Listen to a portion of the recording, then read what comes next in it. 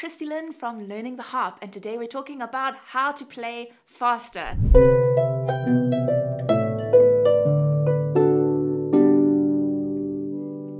Now this is something that people often ask me, how do I go from playing this piece slowly to being able to play it fast? Or I can only play slowly. Playing fast just seems such a difficult thing.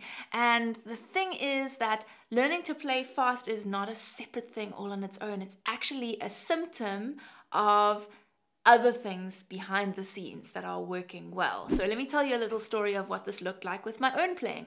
When I first started learning to play the harp, I had a really amazing teacher who helped me very well with some things, but there were a few little gaps in what I learned. And one of those things was to do with playing fast. So I learned a piece and I wanted to be able to play it faster. And I asked my teacher, why can't I'm practicing well. I don't understand why this piece isn't getting any faster. And I really wanted her to help me to get better. And she just said, oh, just keep on practicing. It'll get faster with time. That's just how it happens. But I just felt convinced there's something behind this that I'm unable to play fast, and there's a reason for it. And through watching YouTube videos and looking more into what I needed to change about my playing, I realized that there were some foundational things that were stopping me from being able to play fast. It wasn't the speed that was the problem. So what I found is as I started to work on some of the foundational things about my playing and fix up some of those details, I actually was able to play faster without focusing on how to play faster. So for example, for me, it was about how I was keeping my thumbs up and my fingers down and plucking properly down into my palm. I tended to pluck more like this, and that meant that when I was crossing over and under, it was difficult to do that fast. But there can be other reasons for it too.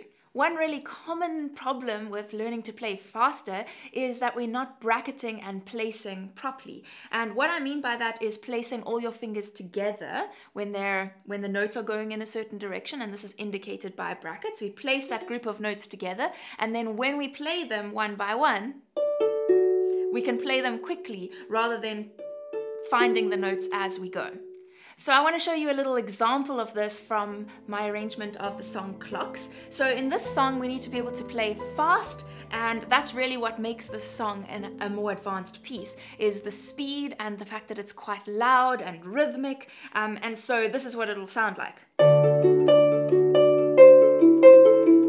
So now I'm able to play that quite fast and still play loudly and get a good tone out of it, and it's not a problem because of what I'm doing with how I pluck the strings. So what I'm doing there is I'm plucking over with my thumb, down into my palms with my fingers, and I'm also placing these three notes in a bracket, and then I'm placing each note as I go well in advance. And it also means that I can play without watching and without looking for every single note, because every note is joined to the note that I played just beforehand.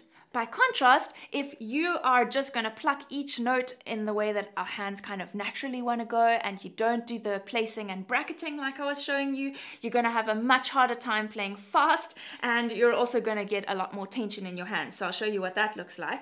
Often we play like this, and we're plucking each note. You can hear it's harder for me to play loudly, and I have to use my eyes to watch, to look for every note. And if I get faster, I'm feeling tension on the back of my hand, and I wouldn't be able to play the whole piece. It's really hard work. And I can't get that same sound out of my harp either. So overall, I'm not going to be able to play fast, I'm not going to be fit to play a whole piece, and it's not going to sound as good. And if the piece had crossing over and under, this would be even more obvious, because that's when having the thumbs up and the fingers pointing down is really important to be able to play fast. So if you're wanting to play faster, rather than focusing on playing faster, you need to go back to the basics and check that you've got all of these things in place. Are your thumbs up and your fingers plucking down into your palm consistently? Are you always doing your bracketing and placing in a group, or are you falling into the trap of plucking the notes one by one? And it's quite difficult to focus on all of these things when you're also learning a challenging piece or you're trying to work out the notes. So when I was fixing these things about my technique, I went back to easier pieces and made sure that I could really consistently apply these things before I I went back up in complexity and challenged myself with harder pieces again.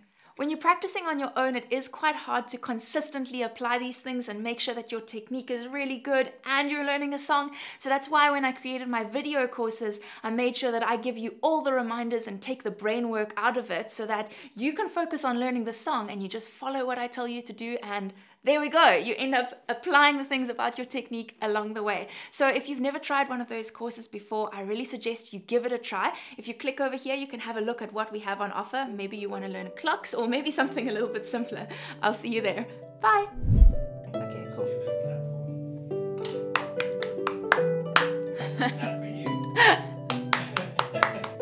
And for Cara?